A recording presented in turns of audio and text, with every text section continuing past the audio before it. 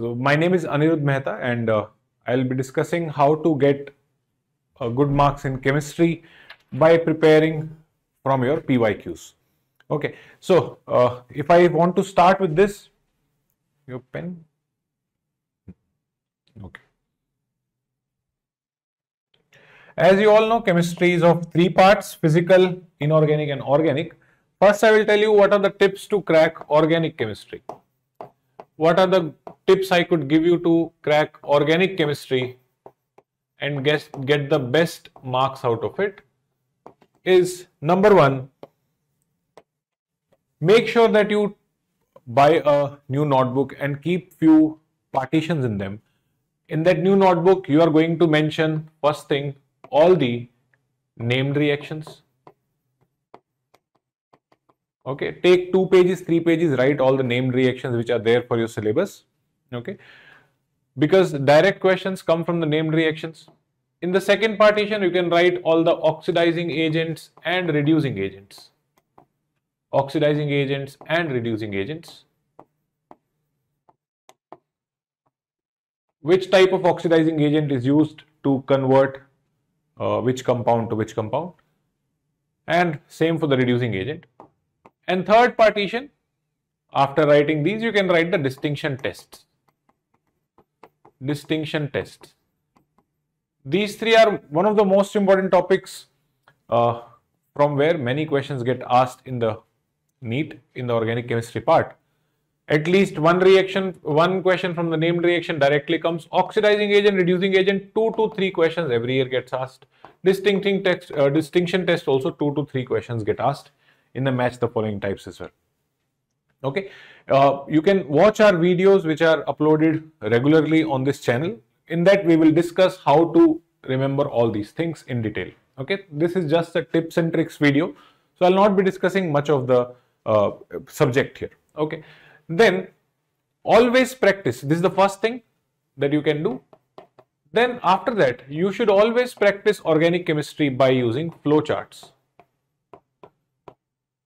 By using flowcharts.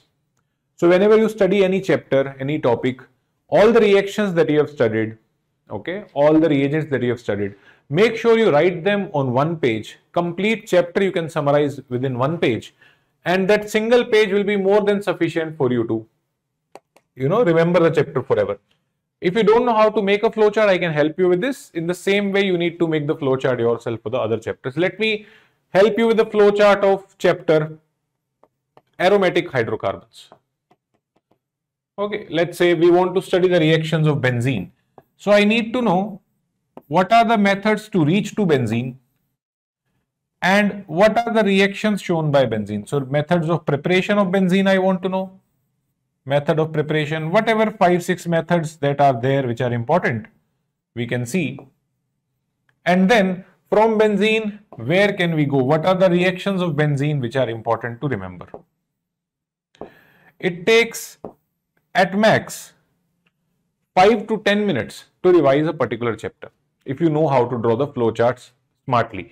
So this is what we call smart study.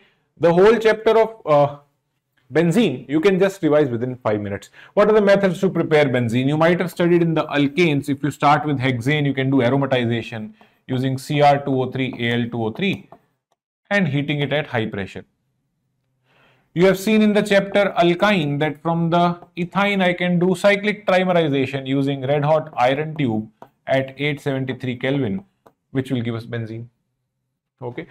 Then you have seen in the chapter alkanes that decarboxylation by soda lime. So if I start with benzoic acid, I can do decarboxylation by soda lime, NaOH, CaO, heating. These are all the methods you can use. You can take more examples like starting from phenol, you can add zinc dust and do the reduction by zinc dust. So many reactions are there which you can do. And lastly, if I want to write one more, I can say I can take Grignard reagent, phenyl magnesium bromide, and I can do its hydrolysis. Or in the last chapter when you study, so all the reactions which are there, wherever you have seen how to make the benzene, all the reactions you should mention on one page. Something like starting from the diazonium salt. Starting from the diazonium salt, you can do its reduction by H3PO2. phosphenic acid. Okay, so all these reactions are the ones which can help you to revise this particular chapter within 2 minutes I have taken. All the reactions which benzene shows.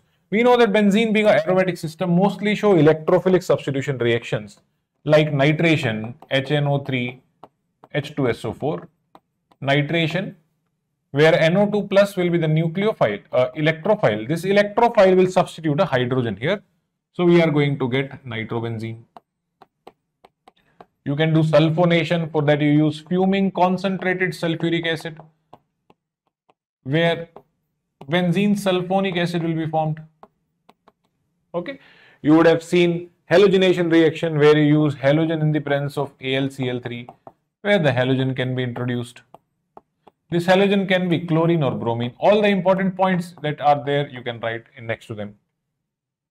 If you want iodination, you use I2HNO3. Like this, you can just write all the reactions that you can think of by looking at the notes first or NCERT first. Then later you can revise them every single day. I would suggest you to draw these lines and everything by pen, but write all the reagents and the reactants and the products using pencil. So you can erase them as well. And when you want to practice it, every week you should practice all the chapters of organic. It is very simple. If you really want to learn organic chemistry, if you really want to understand organic chemistry, all the reagents should be on your fingertips. Okay, for that, more the number of times you study it, more you will get it. So I would suggest before going to the NEET, if you have made these flowcharts at least 10 times per chapter, 10 times per chapter I'm saying, then I am 100% sure you will not miss a single mark in the organic chemistry. Like this, so many things you can do. I've just written few examples. You can do Friedel-Crafts alkylation. You can do Friedel-Crafts acylation. So many reactions are there you can do.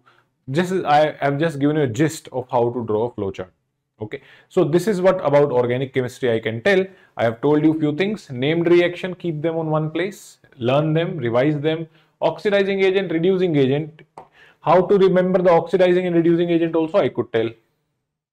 Something like, you can write that what does LiAlH4 does, what does hydrogen nickel does, what does the any other reducing agent like zinc HCl does. So you can write what are the reactions they show, like LiAlH4, it converts your carboxylic acid to alcohol, it converts aldehydes to alcohol, it converts ketones to secondary alcohols. All those reactions which you have already seen in your notes or in the NCERT, you can just write all those reactions at one place. Okay, like this, wherever it will work, and wherever it will not work, you can write it as a note point. Same thing how hydrogen nickel works, how NaBH4 works, how zinc in the presence of HCl works. All these type of reducing agents and oxidizing agents you should keep in one place. Okay, now starting with the next part of chemistry, which is going to be physical chemistry. What are the tips? What are the tips that I can give you so that you can score better in your physical chemistry part?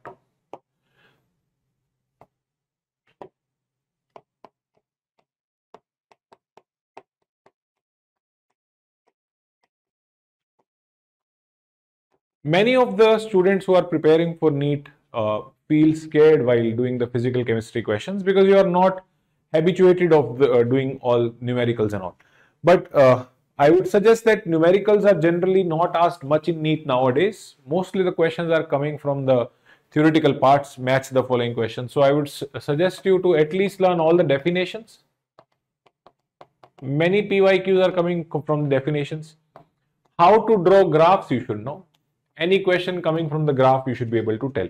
Like 2024 NEET question was, what is the ln k versus 1 by t graph from Arrhenius equation? This question had come. So if you just remember the Arrhenius equation, which is rate constant is a into e to the power minus activation by RT, you could have drawn this graph by taking the log here. So basic mathematics, if we remember, we can easily draw this graph as y equal to minus mx plus c. So it will be a negative slope of EA by R and an intercept of ln A.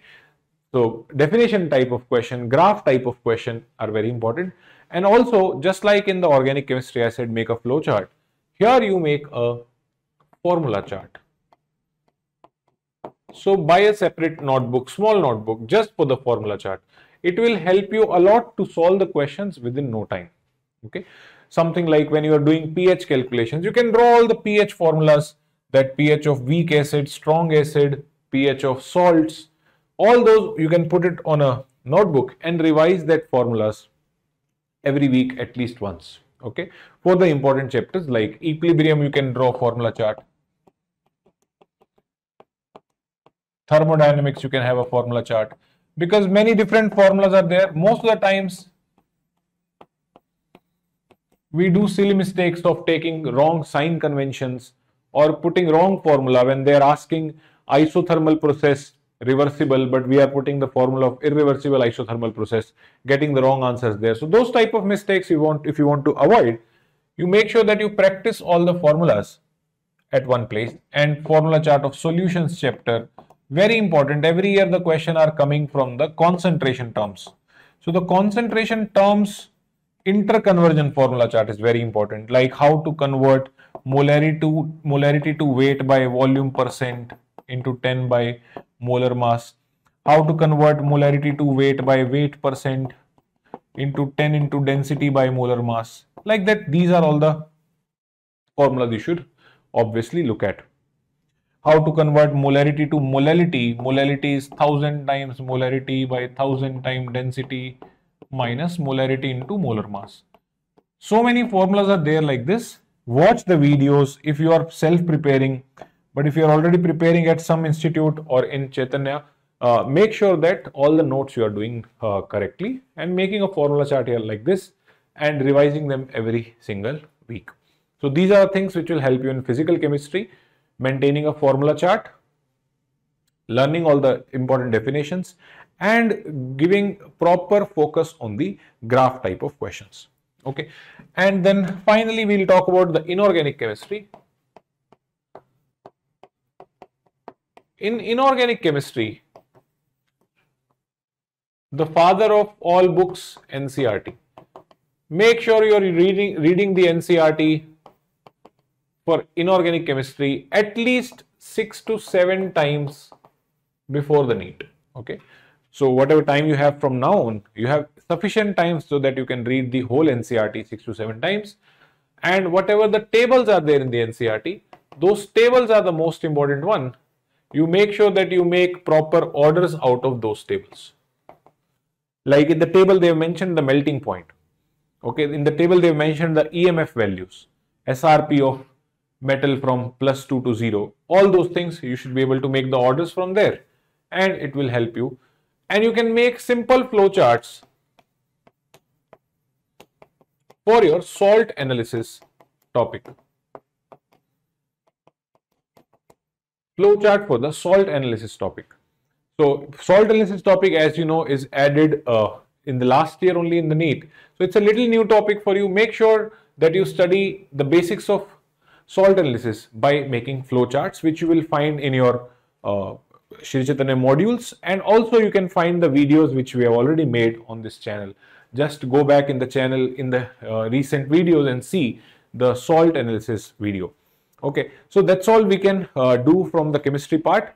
I hope it has helped you, and you make sure that you are preparing well for your exam. All the very best, and best of luck. Thank you.